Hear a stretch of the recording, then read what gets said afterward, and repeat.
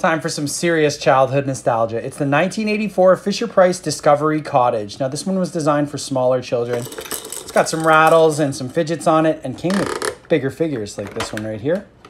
You lift the roof, there's a mirror there and a bed. And then over here, if you put the figure there, it looks out the window. And then if we spin it around a little bit more, there's a chimney here that you can drop the figure down. Also get your arm stuck in, and another fidget. And there was a little garage door here that a red tricycle went to, but I don't have that one anymore. But the most iconic part about this set right here is this chime. This is what unlocks my memory of it. Let me know what it was for you.